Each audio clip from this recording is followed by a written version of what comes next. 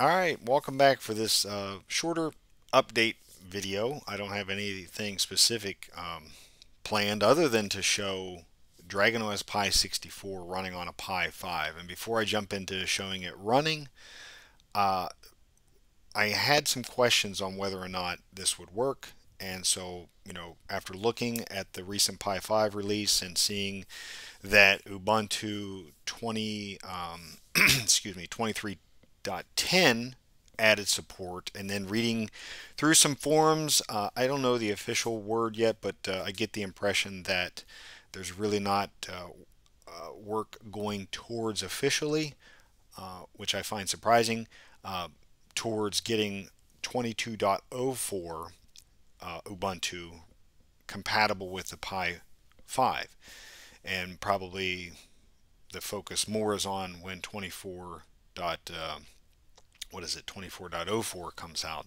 But I did not feel like making a whole new DragonOS Pi64 build for 23.10 when it's not a long-term release.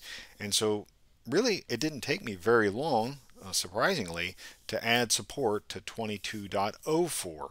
So hopefully, maybe this like officially comes after this. And really all I did was took a look at the kernel that was in 23.10 and a few other packages, and you can see that I am running a Pi 5 here with the DragonOS image that I've only made not a whole lot of modifications to 22.04 with a 6.5 kernel. And this image will still work on the Pi 4, probably the Pi 3. I've tested at least on the Pi 4. And surprisingly, even in 23.10, the official Ubuntu release, at least for me, LXQT, anything other than the default desktop environment would not work. And I've kind of ran that down and figured out what's going on there and have it working in 22.04. As you can see here right now, we're in an Xorg environment, not Wayland, and the LXQT desktop environment is running. Now there may be some other things that I need to tweak. I've been told that the fan, which I'm waiting on, the active cooler fan for the Pi 5, just runs at full speed. I got to see, software-wise, what's in there to control the fan. So if anyone knows that, just let me know in the comments below. That would be nice.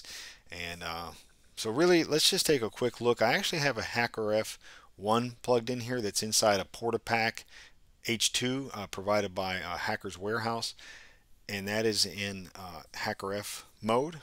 And so let's see, so SDR++. And what I'm going to do is from the time I put this video out to when I upload an image to SourceForge, officially, hang on a second here, I got to put this in HackRF mode. Yep, HackRF mode. I want to update some of these packages that I haven't updated in DragonOS Pi64 in a while. So this is 20 megahertz wide HackRF. I get, I bought this same, if I recall, roughly, let's see, H-top. I'd have to really side by side compare. Looks like, actually, I did check a little while ago on a Pi 4, and I had definitely all cores at like 100% usage. And that was without VNC connection. I should point that out too. I am VNC connected to the Pi, so looks like VNC's servers using some CPU there obviously too. So I still have less usage than what it appears like than the Pi 4, but without, and the Pi 4 wasn't, I was not VNC connected to it, so, and it was like maxing out. So anyways, you can see SDR++ works. Pretty much everything that I have tried thus far. SigDigger works, although I do have to look at the FFTW, I think it is. You may find that when you start SigDigger and you change drastically the sample rate, I don't know if it's the sample rate or what, but you may be waiting a long time for it to open up. and I'll figure out what's going on there, or how to make that faster with that FFTW, I think it is, generation. SatDump, basically anything I've thrown at it. SatDump UI, you do get a FFT, and waterfall displaying on the Pi5 with, let's see, recorder, HackRF, yep, 20, there you go. You've got that working. Let me think. We could try something maybe with and let's see, SDRAngel. Maybe do some additional digital signal processing.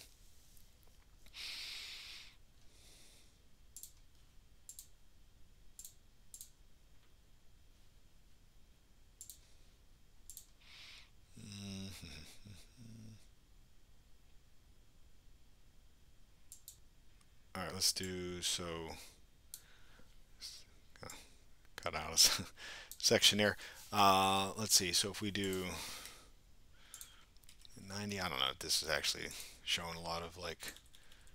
Actually, I know what I should do. Let's see. So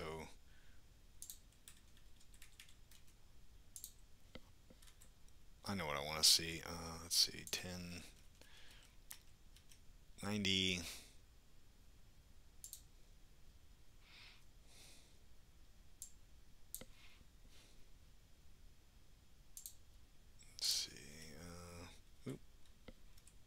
We can go take it up a little bit more.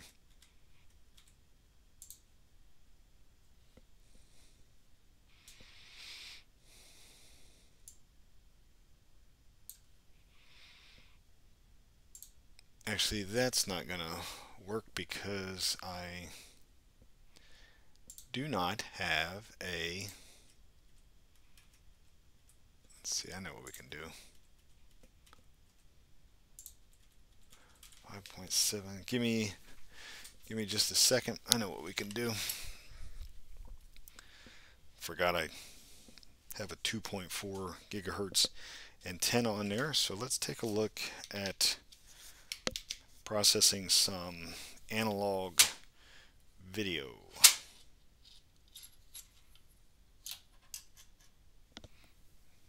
Probably just looking at my ceiling. Let's see, so 5.8.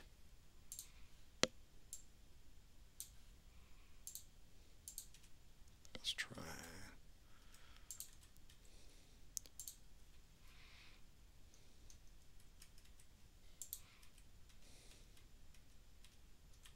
Oh, there we go.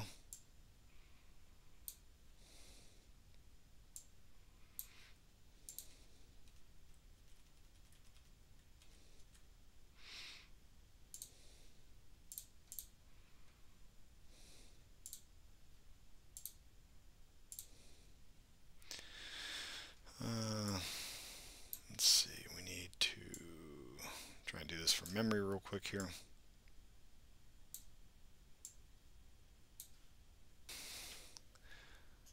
How about we just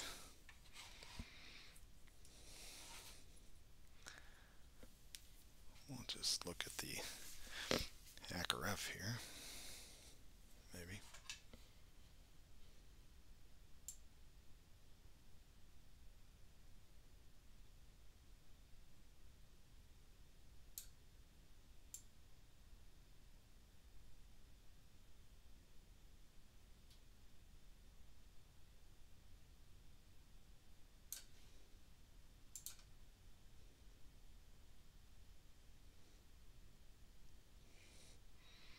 There we go.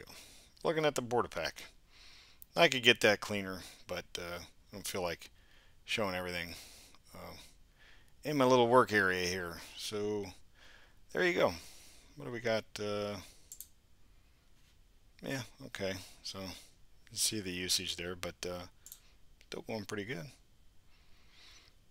All right, let's stop that before I burn my fingers off holding this little FPV camera.